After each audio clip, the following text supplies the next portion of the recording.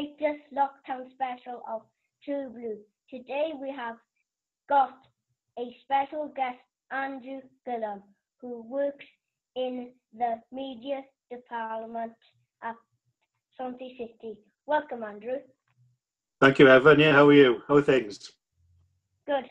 I'm excited to speak to Andrew, as he not only works for my favourite team, but he also went to my school, Maesydderwen, which is very encouraging for someone wanting to into support media like me.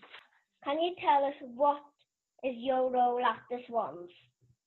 Yeah, so Evan, I'm Swansea City's website content editor. So my job is to write and sub anything football related that goes on Swansea's website. So when you see our match reports after games, interviews with players and managers, I either have written that or I'll try to check through it to make sure it reads okay and hopefully we haven't made too many mistakes. I've been enjoying reporting for our club's YouTube program and would love to work on football media when I'm older. How old were you when you wanted to get into the media, and did you anything like this? I've seen some of the stuff you guys do on YouTube. It's really, really good. I've seen you do the crossbar challenge and you've interviewed a couple of the coaches. So that's really good. I think that's great to see. I think before I went to Maesydderwen, I already knew I wanted to work in sports media from a really young age. I think my primary school teachers got fed up with me because they'd set homework as to something you'd done over the weekend and I would write about watching a football game. So I always knew it was what I wanted to do.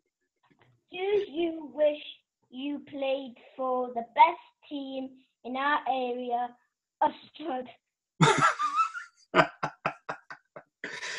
Well, I'm an Abercrave boy, Evan, so I probably shouldn't say that I'd want to play for Ystad, otherwise my parents might not let me back in their house. But when I look at the youth section that you and a lot of people your age play in, and the girls set up as well, I think that's fantastic. I would have loved to have had the standard of coaching which I think you guys now get, and to see that wide range of teams you've got. I think it's really exciting for us to get nice to have such a big junior section. Producing so many young players and getting kids to enjoy football, because that's what we all do. I'm no different to you, Evan. I love football. How did you start working with the Swans, and what other jobs did you do before? Okay, Evan, this might be a long answer, okay, because I've had quite a few jobs. But I started working for the Swans in December of 2018. They needed someone to come and work on their website, and I was interviewed for it, and I got the job, and I really, really enjoy what I do. My first job in journalism, I was the editor of Swansea University's newspaper and magazine for a year. But I was desperate to work in sport, and I got a job then with the Press Association, which they're the biggest news agency in the UK. And I worked in their sports department. I think it was for 7 years in total. Started off on, I don't know, your parents might be able to tell you more about this, but I used to work on their teletext desk before working on their main sports operation. And I used to do extra work where I would go to games and report on them, because that's what I wanted to do when I wanted to show that I was willing to make the effort. And then they give me the chance to be their Welsh football reporter. So from 2011, when the Swans were promoted to the Premier League, I moved back down to South Wales, and I covered the Swans and I covered the Wales football team for them. And I was lucky enough to do a lot of other stuff as well. I covered Formula One races in the UK and abroad. I covered rugby, boxing, cricket. I left there to go to a company called Westgate in Cardiff, which is a smaller agency. I would write articles for the Sunday Times or the Daily Mirror. I covered Wales's rugby tour of South Africa in 2014, which was fantastic. And the best thing I did in my career was I got to report on Wales at the Euros in France 4 years ago. So in fact, 4 years ago today, I was on the ferry over to France to go and cover that, and that was amazing. I've got a scrapbook of everything I wrote during that time. I've kept it, and I'll probably keep it for the rest of my life and bore my daughter and any grandkids I have about it. And then I switched from there to being the Evening Post and Wales Online Swansea writer, and then obviously now on to work with the Swans. So I know that's a long answer. I've heard the media gets lots of nice food before the games. What's the best stadium you have been to, and who has the best food and drinks? That's a good question, Evan, because believe me, a lot of people that work in the media, they like their free food. It's really important to them. I can tell you that from experience. My favourite stadium I visited reporting was when the Swans were in the Europa League in the 2013-14 season. They drew Napoli. So again, this shows how old I am, Evan. But I loved Diego Maradona as a kid. He was my favourite player. One of the first jerseys I ever had was an Argentina number 10 Maradona jersey. And he used to play for Napoli way back when I was young. And he played for them in that stadium. And it was amazing to be there. And there's still graffiti on the stands, saying that Maradona is God, and there's still posters of him. So I loved that, just because it took me somewhere that as a kid I'd always wanted to go. In terms of food, Chelsea was always very good. Very good. We used to get, it was more than a 3-course meal. There was so much food there. So you tended to go for seconds at Chelsea. And Arsenal was very good as well in the Premier League, I must say. Do the Swans players enjoy doing the media stuff? I think some of them do and some of them don't, Evan, just because it's like anything, isn't it? People are more comfortable doing some things than others. So there's some of them that they're quite happy to stand in front of a camera or in front of a microphone, and it's no problem for them. And for others, they could feel a little bit self-conscious or nervous, and so they don't enjoy it as much. So the group, the squad they've got there at the moment, the majority of them are really, really good. Joe Rodden's very good. Connor Roberts is very good. Wayne Routledge doesn't do a lot, but when you speak to Wayne, he's very, very intelligent. He knows so much about football from across his career. So he's always really interesting to talk to, just because he's almost done everything there is to do, So on the whole, they're a pretty good group, and I think a lot of them, they're pretty confident doing the media stuff. Who is the best Swans player doing media stuff with? I personally think that, as I just said now, Wayne Routledge is really interesting, because I just think he's got so much experience and knowledge. I always enjoy listening to him speak about football, and I think a lot of the players think very highly of him in how much he knows of the game. So he's really good. But there's some really good characters in that squad as well. There's guys who are very, quite funny and enjoy a laugh. Obviously we had Ollie McBurney, who he loved having a laugh and having a joke on camera. Joe Rodden, like I said, is very good. And Jan Dander's a really nice guy as well, and he speaks well. There's quite a few. There's quite a few of them who I think are pretty good, but I'd probably say the best, just because of how much knowledge he's got. I'd probably say Wayne Routledge. I met Wayne Routledge, and he gave me a trophy. Oh well, see, top man. That just goes to show, Evan, doesn't it? He must be good. Must be good all round, eh? Who is the most famous player you interviewed? probably the most famous footballer I've interviewed would be Gareth Bale, from when I covered Wales. So, you know, he is a superstar, isn't he? He is, you know, he's the best player Wales have had in my lifetime. You know, he is just incredible, isn't he? I'm sure he must be one of your favourite players as well, Evan. Yeah. Yes.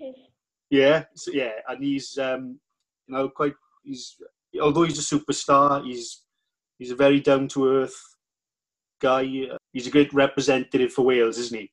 You know, I think we're all proud to be Welsh, and we're all proud to see someone who is Welsh making his mark in the world like he is. I'd love to be the next Chris Kamara. Have you met Cammy? Yeah, I have met him. I wouldn't say that I know him, Evan, but I've met him a few times when he's come to Swansea games. So he's a really, as you can imagine, he's a really friendly, really funny guy. And although I know a lot of people, you know, post videos of him if he makes the odd mistake sometimes when he's on air, but he does his research. You know, he does his homework, and he's a good guy. He's a good guy. I'm glad you like him. I think he's great. Unbelievable, Jeff. Unbelievable, Jeff. What advice would you give to someone wanted to work in football media? I think the best advice would be to try and get as much work experience as you can. So, like Evan, you've got a really good start because you're already doing stuff on camera and on YouTube with the True Blue stuff that you do. So that's really, really good, because I didn't have anything like that when I was your age. And you know, just look out for opportunities. You have the Evening Post, you know, not too far away from you there. There's other regional newspapers. There's, you know, we do work experience at Swansea City. That's always good to go in somewhere for a week or two and just have a look and sort of understand how people put things together, either on broadcast or newspapers or a website, you know, in Swansea's case. And that's the main thing. I think if you get the chance to experience it, you'll have a better idea of what it's like and how much you'll enjoy it, or whether you'll enjoy it or not. And then try it yourself. There's no substitute for doing it yourself, because that's how you learn. And don't be afraid of making mistakes, because everyone does. You went to the same school as me. What was mine? Like then, who was your favourite teacher? Oh, that's a difficult question. So Maesydderwen would have been very different when I went, because I think that some of the buildings from when I was there have been knocked down. I mean, I always enjoyed history. That was one of my favourite subjects. So there was I don't know if he's still there, but there was a guy called Ward Jones who taught history when I was there, and he was great. I thought he was a really good teacher. And there was a Mrs. Lord who taught history as well, and they were good teachers. Peter Dawson, who taught English, was always good fun. You know, very, very passionate about his subject. So I always liked teachers who were, you know, they really cared about what they were teaching you, and they were passionate about it. How will your job change after lockdown? We've had to change how we interview players, because obviously we can't go up the training ground and just speak to them. So we interview them as you're interviewing me now. We interview them over Zoom, and we've had to use a lot of archive material because we can't interview players about games that aren't happening. So we've had to do a lot of things about players' favourite games, the best players they've played with or against. We've done some retro features. We did a load about the Swans last season at the Vetch, because it was 15 years ago. So we've had to do a lot of stuff that looks backwards rather than looking forwards. What is it having the Swans news lineup before anyone? When players sign, you know, obviously it's quite good fun when they come to have their photo taken and their interview, and you know, or maybe only a handful of people know, and you'd be one of them. That's quite nice. And you know, as you say, team lineups, you know, we get them, about an hour before they're made public, so we can do pieces for the website about it, and our social media team can get all their graphics ready. So yeah, it is. That is quite a cool part of the job. It's nice to be in the know. Although the only problem is, Evan, you're not allowed to tell anyone. You've got to keep it a secret. So only you can know, and you've got to keep it to yourself. As you get a little bit older, and you want to look at doing work experience like we were talking about now, just let Dan know. You get in touch with me, and I can give you some people that you can get hold of, and you might be able to go and work for a week in their office, or maybe in my office. Does that sound good? Yeah, wow, thank you. Yeah, just keep us in mind, right? I think we do work experience from age 15 onwards, I think. So, when you get, obviously a few years away, but you get a bit older and you want to come and do it, you let me know. And if it's not coming to Swansea City, I know a few people who might be able to help you, okay? And I'll tell you what we'll do as well, Evan, I don't know when this will be, but whenever crowds are allowed back into stadiums to watch games, right? I'll see if I can get a ticket for you and Mum or you and Dad to come down and watch a Swans game, right? We'll try and sort something out. Okay, mate? Does that sound good? Thank you. No worries. Who's your favourite Swans player, out of interest? Connor. Connor gave me a video. Did he? Another day. Yeah. What was it about? Keeping your spirits up when you're down and stuff. Yeah. Thank you, Andrew, for taking the time to speak to us today. It's been really interesting to speak to someone in the media and definitely inspiring. Take care of yourself, right? Stay safe. Bye. Good man.